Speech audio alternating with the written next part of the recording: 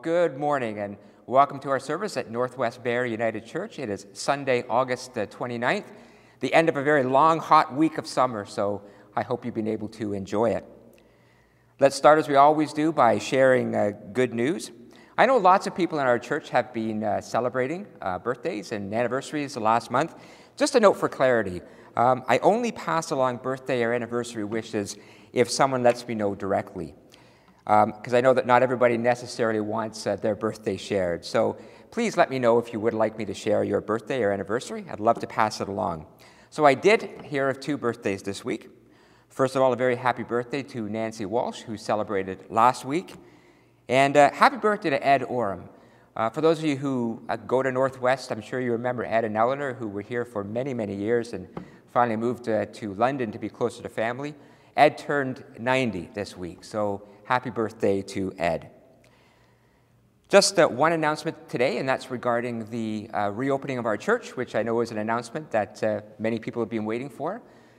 We did decide that we are going to open for in-person worship services on Sunday morning. Our first Sunday is going to be Sunday, September the 19th, and we're going to have in place really exactly the same protocols as we had last time we opened for a couple of months. So maximum 45 people. We're going to invite you to sign up ahead of time, and we'll let you know how to do that. We invite people to wear masks and distance and so forth. Sunday school will remain online for now, and there won't be refreshment time, but certainly we'll be building up to that in the coming weeks. So it's really exciting. Can't wait to get back together again. So again, mark it on your calendar. September 19th is our first Sunday back in person. And then we will, of course, live stream for those who are still at home or away, and so you're still able to be part of our Sunday morning service. So let's begin now with our call to worship. Come, gather into worship. Bring the stories of your faith. Bring your memories of joy. Bring your tears of love. Bring all your yesterdays and all the possibilities of your tomorrows, and offer them to God. Let us listen, pray, and praise together. Amen. Our opening hymn is God of the Bible.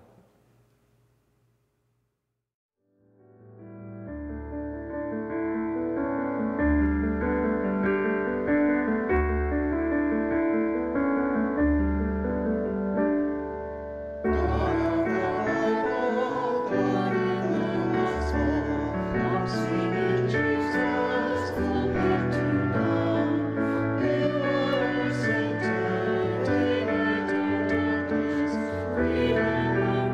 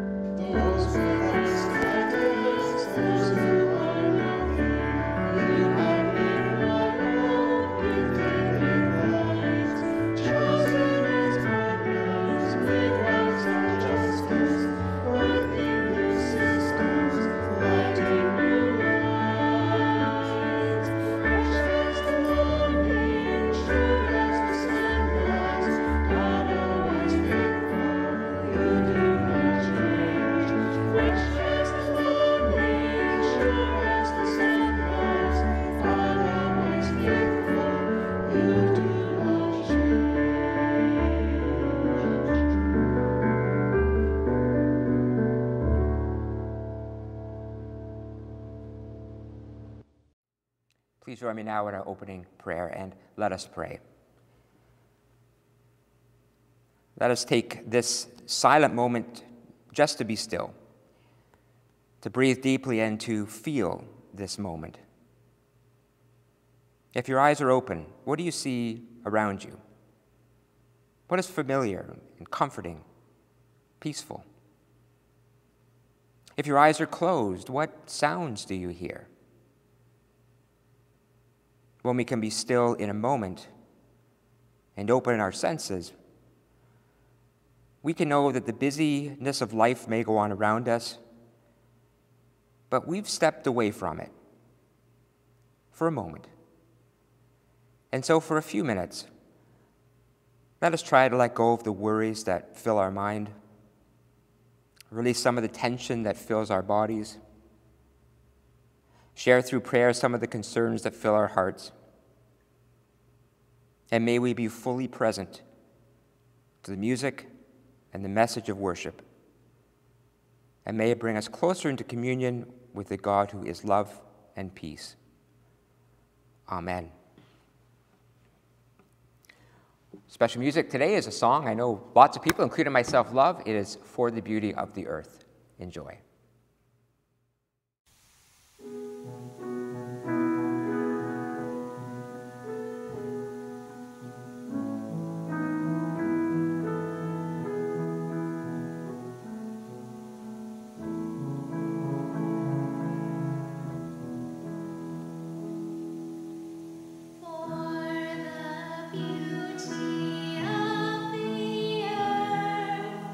For the glory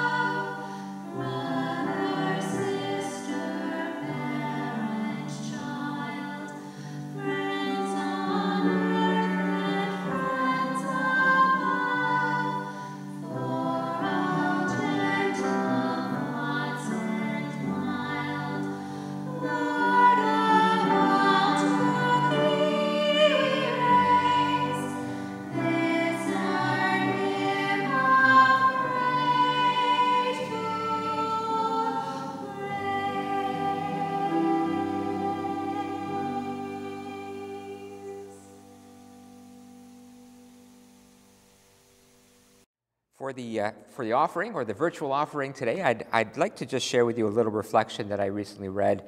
It's written by one of my favorite writers, and I quote him often, Richard Wagamese, the Ojibwe writer.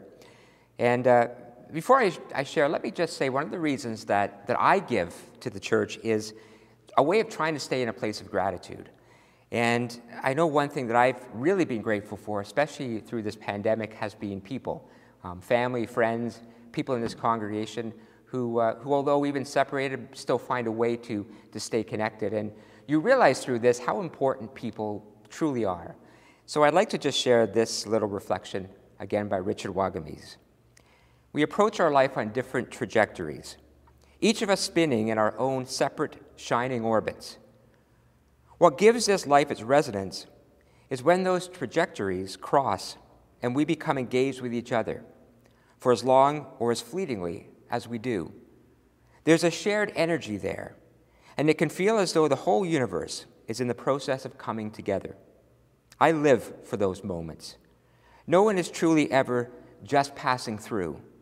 Every encounter has within it the power of enchantment, if we're willing to look for it. How true that is. Nobody is ever just passing through, but everyone has a reason for being in our lives, and we are grateful for them. And I am grateful as well for your continued support of our church. For the scripture lesson today, I'm going to be sharing the reading from Mark 10, verses 13 to 16. Jesus blesses the children.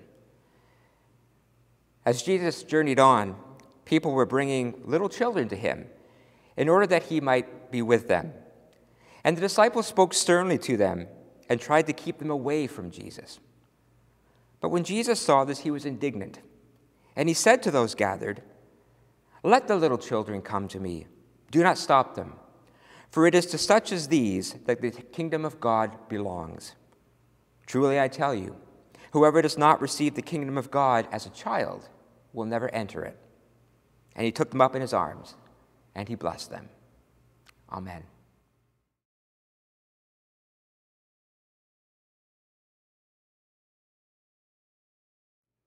Let us pray. And now may the words of my mouth and the meditation of our hearts be acceptable in thy sight, O God, our strength and our light. Amen. Someone recently asked me a very difficult question. They asked me what my favorite story is in the Bible. That's a tough question. Maybe it's not a tough question for you. Maybe you have a favorite that immediately comes to mind. But to be honest, I don't know if I really have a favorite because so many stories affect me in so many different ways. Different stories I love because they teach. Some I love because they inspire me. Some I love because they challenge me. Some kind of make me laugh, like Balaam's donkey turning his head and asking Balaam to stop hitting him. And some stories don't resonate with me as much. That's the nature of the Bible. But there is one story in the Bible that I've always liked. And I've liked it ever since I was a kid, and maybe that's partly because it is about kids. It's the one I just read. There's something I love about this idea of Jesus hurrying along the road, trying to get somewhere. We don't know where. But suddenly, he finds himself amongst a group of children. Now remember, children in Jesus' day were a distraction. They were to be seen and not heard, or preferably not even seen. And that's exactly how the disciples treat them, as a distraction. They try to keep them away from Jesus. But instead, Jesus says, hang on. This is an important moment. And he gathers the kids to him, and then he blesses them, and then he teaches those around them that children have a very special place in the heart of the kingdom of God. There's a lot of reasons that I love that story. Firstly, it humanizes Jesus. It also reminds us of the inclusiveness of the gospel message or Jesus' message. And for those like me who love kids, I love the idea that Jesus is saying that children are just as important. They have just as important place in the world. Maybe it invites us in some ways to kind of get in touch with the child within each of us, because often the greatest truths are revealed in the simplest childlike things. But what I like the most about it is the fact it's a passing moment. It could have been ignored or avoided or passed over for more important things. But for Jesus, It was a moment of meaning. It was a moment to be embraced, an opportunity to share something and to teach and to learn something. Now, as I reflect on that idea, it reminds me that life really is a moment-by-moment endeavor, isn't it? We make plans, we have lofty goals, we think ahead, we have agendas, but truly, the value of life is found in the moment. How we react to the unexpected, how we take advantage of a sudden opportunity, and how life can change very quickly. Life is lived in the moment. Buddha once said this: "Do not dwell on the past. Do not dream of the future. Concentrate the mind on the present moment." I know that's easy to say, and I know it's equally hard to do. But it's a reminder that life is a moment-by-moment journey. I had an interesting moment this summer. Not my finest moment by any means. Some of you may have heard this story, but I was driving one day along Ferndale Drive. I was heading north from the south end. I was between Tiffin and Dunlop, for those who know Barrie and can locate where I was. My mind was filled with, I was on my way to the church, and my mind was filled with things that I had to get done, the agenda that I had for that day. I had the radio on, the window was down to get some fresh air, and suddenly I felt something almost wet hit me in the ear. I figured it was a leaf or something blowing in from the side of the car. Kept driving, and then suddenly I felt something on my leg. And I looked down, and there was the biggest bumblebee I've ever seen crawling on my leg, and I was wearing shorts. Now, if you know me, you know I have a mild, maybe not so mild, phobia of anything that flies and stings. Bees, wasps, hornets. I'm not even a big fan of dragonflies. Well, scientists tell us that when you are suddenly in a place of fear or terror, which I was in that moment, a very primal part of your brain takes over and you act by reflex. And I did. First of all, I jerked the wheel of the car. Thank goodness there was nobody in the lane beside me. And then I reached down, and in the pocket of my door, there were some napkins left over from an old visit to McDonald's. Grabbed the napkins, grabbed the bumblebee, threw the napkins and the bumblebee straight out of the window. Guy behind me starts beeping his horn because I'm sure he's thinking, this guy is probably drunk and a litter bug. I'm surprised I didn't get a visit from the police later that afternoon.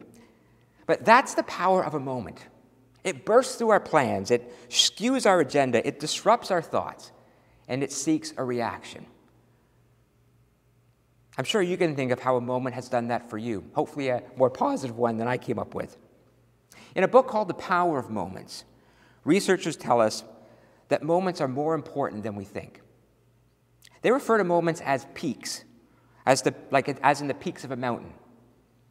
If you look across a landscape and there's a mountain range in the background, you won't see the valleys, the plateaus, even though there's lots going on there. What you will see are the peaks of the mountain.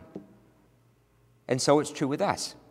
If you look over the landscape of your life or look back on the landscape of your life, what you will see and remember, chances are the moments that brought some clarity to you, the unexpected happenstances that have stayed with you. For example, I can't tell you anything else that happened that day when the bee came to pay me a visit, but I will be telling that story over and over again until people roll their eyes and say, oh, here we go again. That moment was a peak moment for me. The book says that there are 4 types of peak moments that we can have. And this is interesting, so I want to put them up on the screen so you can hopefully remember them. Firstly, there are moments of elevation, or moments that elevate us. These are moments in life that lift us above the everyday and inspire in us emotions like joy, or delight, or wonder, or a sense of enjoyment. For example, I remember when I was 10 years old, and it was my birthday, and my parents said that we had to go to Wilco, which, for those of a younger generation, was the forerunner of Walmart. We had to go clothes shopping. And I thought, that's the last thing I want to do on my birthday. So we all pile in the car, and off we go. And just before we get to Wilco, my dad pulls into a parking lot, and it was actually the parking lot of the Bowlerama. So we were never going to Wilco, we were always going to go bowling. But that was a moment of elevation, and all these years, 43 years later, I still remember how that moment felt. Second type of moment is what they refer to as insight. These are moments that rewire our understanding of ourselves. Sometimes we call these aha moments. You know, maybe one day you're sitting in church and the minister's droning on and on, as sometimes we can do. But all of a sudden the minister says something that just like an arrow goes straight through to your heart, and you feel like the minister, like he or she is talking directly to you. That will be an aha moment. I was in a meeting on Zoom the other day and honestly kind of half paying attention. And then someone said a quote, and for whatever reason that day, I just needed to hear it. He said, "Are you really having a bad day? Or did you just have a bad moment in the day that you were milking?" And I don't know why, but that was like an aha moment for me. It's true though, isn't it? We always talk about having a bad day, but what we're really having usually is just a bad moment or two in an otherwise fine day. Those are insight moments. Thirdly, are pride moments. There are moments that capture us. These are the moments that capture us at our best. If you look back over the landscape of your life, chances are you remember the moment you scored a winning goal or did a perfect dive that you were praised for, the day you got a promotion at work or won a speech contest or a spelling bee. Again, they are the peaks that stand out. And finally, there are connection moments. These are the moments that deepen our ties with others, that let us know that we're not alone, such as Jesus stopping to talk to the children. If you have a significant other in your life, I can almost guarantee that you don't remember what he or she said yesterday, but I can guarantee you remember the first moment you saw them, because it was a connection. It was a peak moment. Those are the peaks in life: elevation, insight, pride, and connection. These are the peaks, the moments we most remember, and they tend to define our experience of life. And one day when someone shares a eulogy about your life, they're not going to share all the mundane stuff that happened in the valley. They're going to share some of those peaks that contain the essence of life. But here's the other thing about moments. Not only do they tend to define the landscape of our life, but often the best moments are not planned for, orchestrated, or created. They just happen. They happen on the road of life, on the journey between here and there. They are the unscripted moments, but often they open up something in us, and that's why we never forget them. Let me give you an example. We all know who Oprah Winfrey is. She's interviewed literally thousands of people on her show and in different places. She could never possibly remember every interview she's had. But she was asked recently to share her most memorable conversation. And this is the story that she told. I'm going to share it in her words. An 11-year-old girl named Kate and her older brother Zach joined me on the show a few months ago after they lost their mom, a woman named Kathleen.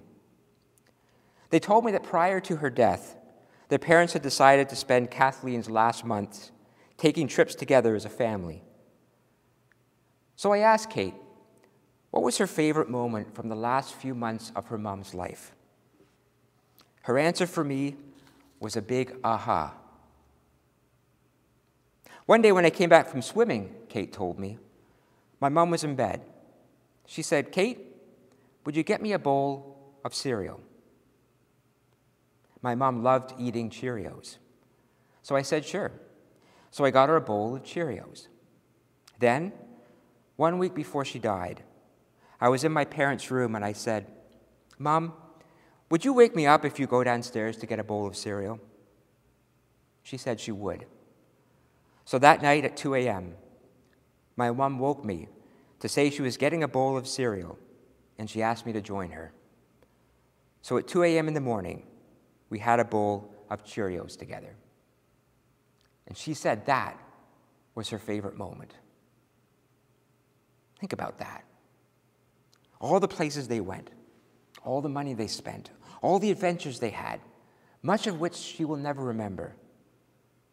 But she'll never forget eating a bowl of Cheerios with her mom at 2 a.m.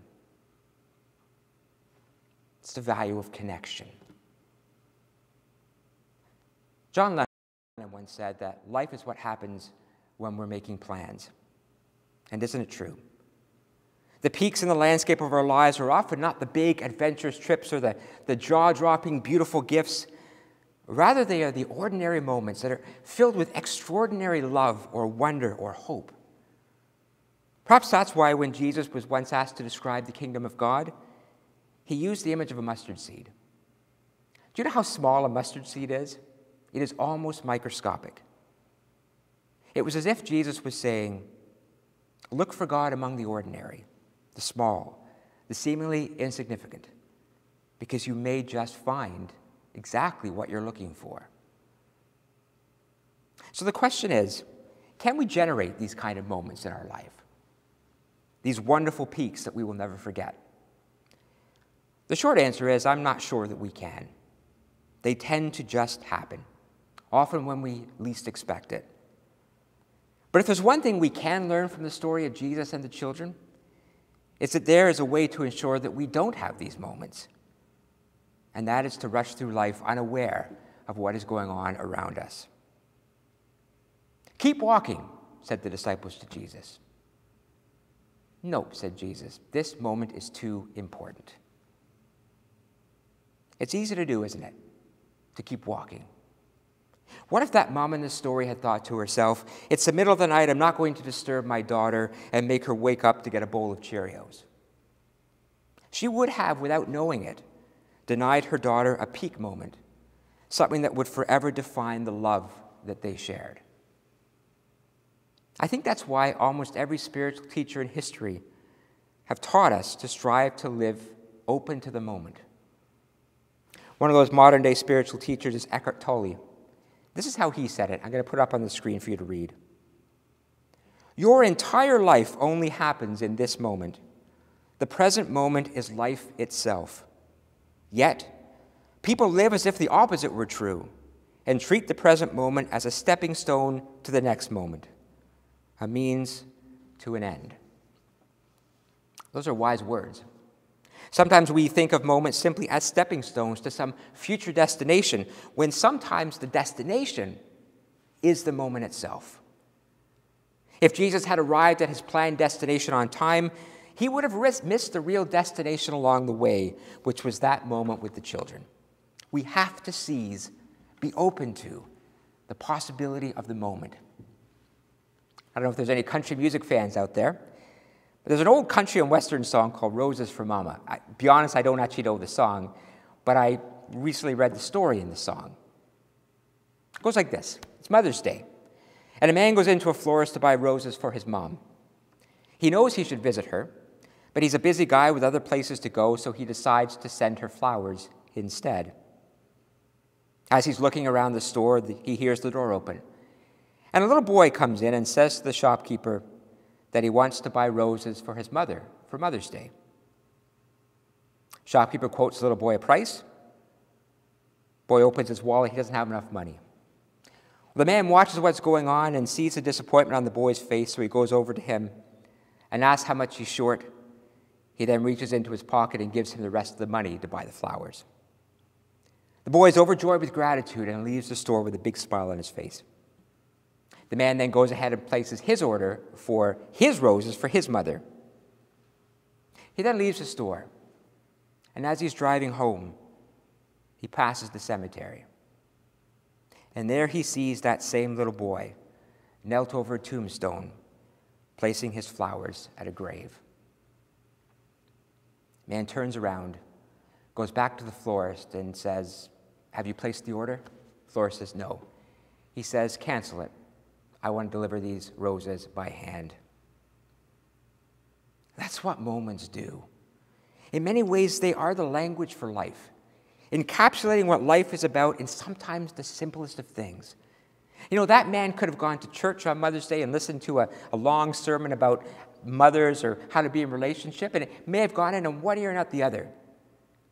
But I needed that moment of seeing that boy to truly open his heart, to give him that aha, to shift his perspective, and to discover a new way.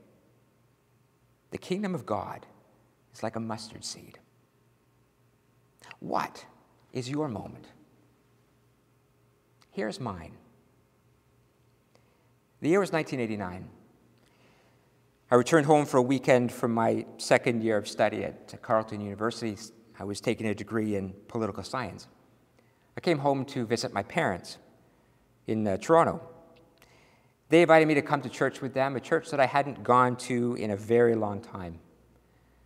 My time at university had been a time of learning about myself and learning new ideas and stimulating my brain, but it had made me suspicious of all things spiritual. Church was no longer part of my life, and I figured it would always be part of my past. It would never be part of my future. I didn't feel compelled to go to church with them. I didn't necessarily want to, but I did, for old time's sake. I don't really remember what the service was about. I don't remember what the sermon was about. I don't remember who was there. But it was while we were singing the first hymn, which was Holy, Holy, Holy. I know a lot of people know that hymn. The entire church was swelled with music, with the organ and voices singing. The sun was shining through the stained glass window, bathing the front of the church in light. And suddenly I felt this feeling of warmth go all the way through me, like a ray of sunlight breaking through the clouds. My clouds were clouds of skepticism and doubt and fear. And suddenly in that moment, that lasted for no more than 20 seconds, I knew that God was there. I could feel it in every bone in my body, in every fiber of my being. It's a moment I can only describe as peaceful and balanced and sacred. And as quickly as it came, it was gone. It's because of that moment that I'm here today. It shifted something in me. It opened something up in me. It started me on a journey I could never have imagined. I've had moments since, but none like that. And sometimes I long to feel that moment again. But the fact that I felt it at all was all I needed to know that truly, we are not alone. It's on that moment that I have built and continue to build the faith that has sustained and nurtured me through my life. Maybe that's the kind of thing that Jesus was getting at. God speaks to us often in the in-between times, in the unexpected moments between destinations. Watching a shooting star on a warm summer night, in the sunlight streaming through the stained glass windows of the church, among a group of children on a roadside between here and there, in the vision of someone kneeling at a cemetery, or over a bowl of Cheerios at 2 a.m. In those moments, the mustard seed is planted, and we know that we are not alone.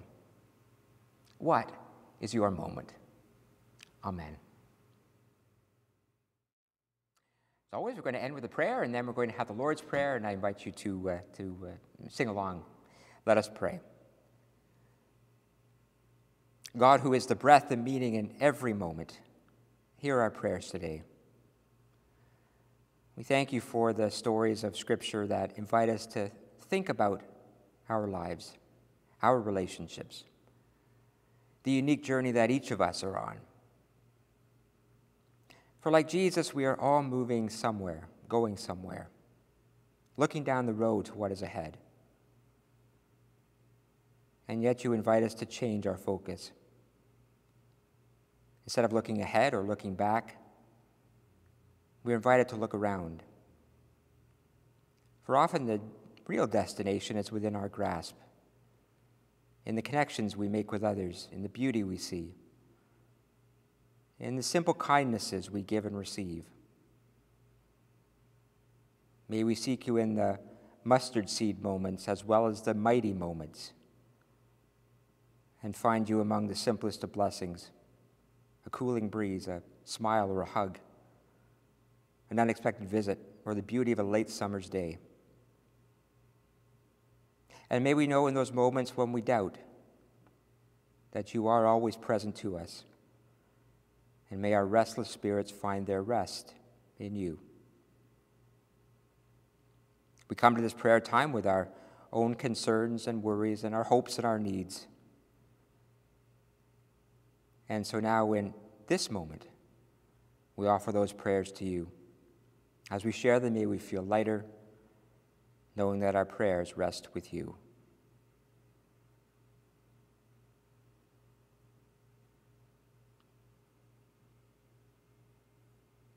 God, hear our prayers.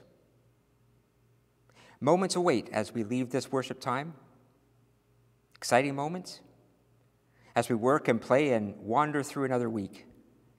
May we look around and find on the roadside of our journey ample blessings to inspire our faith and to settle our spirits. And hear us now as we sing together the words of the Lord's Prayer.